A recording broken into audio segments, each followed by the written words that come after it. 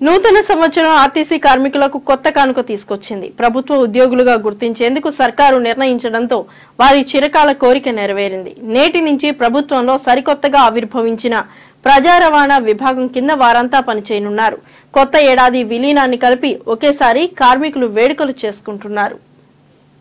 APS RTC ఉద్యోగులంతా ఇవాల్టి నుంచి ప్రభుత్వ ఉద్యోగులుగా మారారు. ఆర్టీసీలోని 54,000 మంది కార్మికులను ప్రభుత్వంలో విలీనం చేసిన సీఎం జగన్ ఆర్టీసీని ప్రజా రవాణా విభాగం కిందకి తీసుకొచ్చారు. ఎన్నికల్లో ఇచ్చిన హామీ మేరకు ఆర్టీసీని ప్రభుత్వంలో విలీనం చేస్తూ ప్రభుత్వం నిర్ణయించింది. రిటైర్డ్ ఐపీఎస్ అధికారి ఆంజనేయరెడ్డి నేతృత్వంలో నిపుణుల కమిటీని ఏర్పాటు చేసి ఆ కమిటీ ఇచ్చిన నివేదిక మేరకు ప్రభుత్వం చర్యలు తీసుకుంది. నిపుణుల కమిటీలోని సభ్యులతో పాటు మంత్రులు బుగ్గన రాజేంద్రనాథ్, పేర్ని నాని ఉన్నత అధికారులతో కూడిన కమిటీ ఆర్టీసీని ప్రభుత్వం విలీనం చేయాలని సిఫార్సు చేసింది.